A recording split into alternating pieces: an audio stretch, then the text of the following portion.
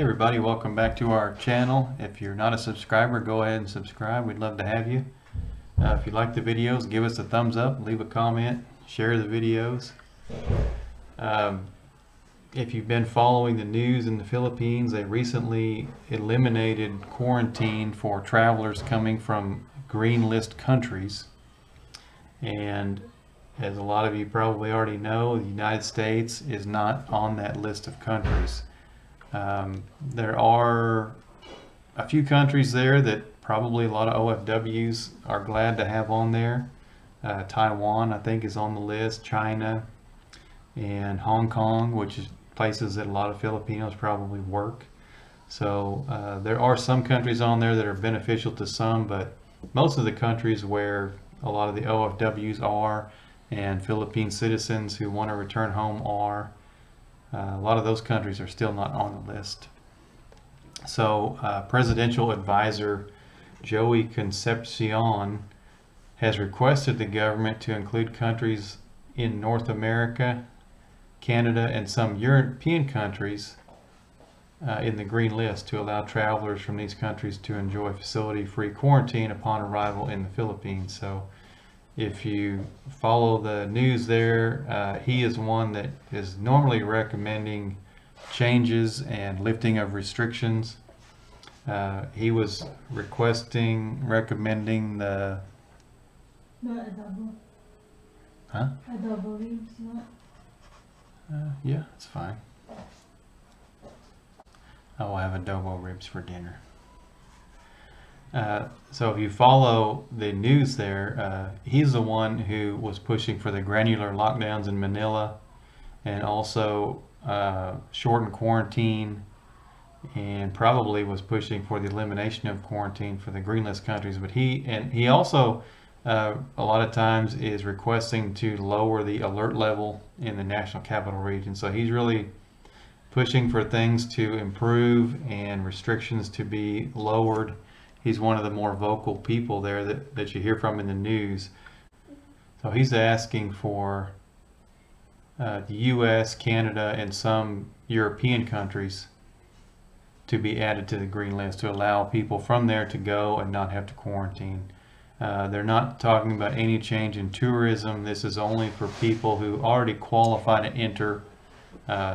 Citizens, ballot buy-ins, people with certain visas that already allows them to enter the Philippines. So no change on entry requirements, but it would allow people coming from these countries to not have to worry about quarantine, which for a lot of people is the thing that either makes it possible or not possible to go there. Because if you're an OFW and you only have a certain amount of time off of work and you have to spend 90% of that time in quarantine, it's probably not worth your time to do that and go through all the expense of testing and travel, quarantine, stay, which I think the government pays for some of that stuff for them, but time-wise, it's just not worth it. And for a lot of other people also, there's just not enough, too much of your time is taken up in quarantine. So he's wanting to add some of those countries to the green list, which is would be a big step, and a lot of people have been waiting for that. I think that is probably one of the last things that would need to happen before they open for tourism. Now they may do tourism in the exact same way. They have the green, yellow, and red list in place. I think when tourism is available in the Philippines, when it becomes open, it's probably going to be green list countries first, and maybe they will include yellow list countries later. They will move countries from the yellow list to the green list, but I imagine they're probably going to do it in steps, kind of like they've done everything else. So if they can get the United States, Canada, and some of these other countries onto the green list, I think that's a big step for people wanting and waiting for tourism to open. And the other thing that they've done recently, October 1st, they increased the daily cap on arrivals, international arrivals. They increased that from 2,000 to 3,000. and they are talking now about the possibility of increasing that to 4,000. Now that is in Manila. That's NAIA Airport. That's the only place that they're talking about the good possibility of increasing that later this month. They're wanting to get that up to 4,000. In Cebu and Clark, they have a much lower daily capacity. Cebu is at 1,000 a day, and Clark International Airport is at 450. So very few people allowed through Clark on the international arrivals each day. And they say that they are currently evaluating the possibility of increasing arrivals at Cebu, but it doesn't say what number they may increase that by. And then Clark, they said most likely will remain at 450 because of limited quarantine facilities in the area. So there's a possibility, a good possibility, they're going to raise that to 4,000 in Metro Manila. And there's a good possibility that they're going to increase the daily arrivals somewhat in Cebu. So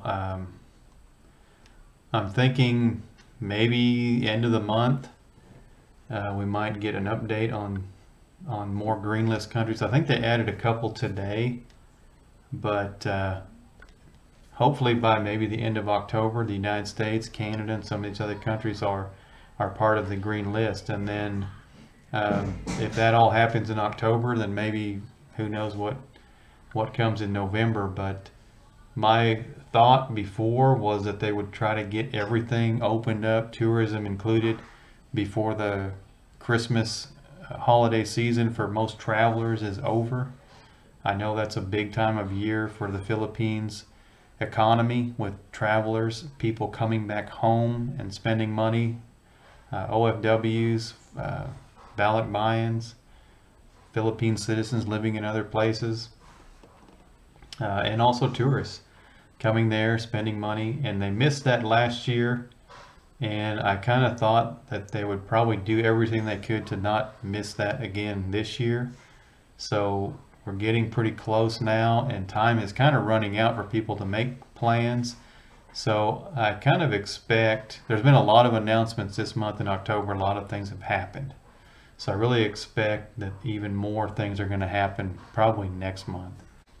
So I'll put a link to the article in the description, anybody who wants to read the full article. But that's the latest update, October 16th, there in the Philippines. Pushing the government now, requesting for the United States, Canada, and some European countries to be added to the green list. So that would be good news if that happens. Thanks for watching, everybody. Take care, and we'll see you on the next video.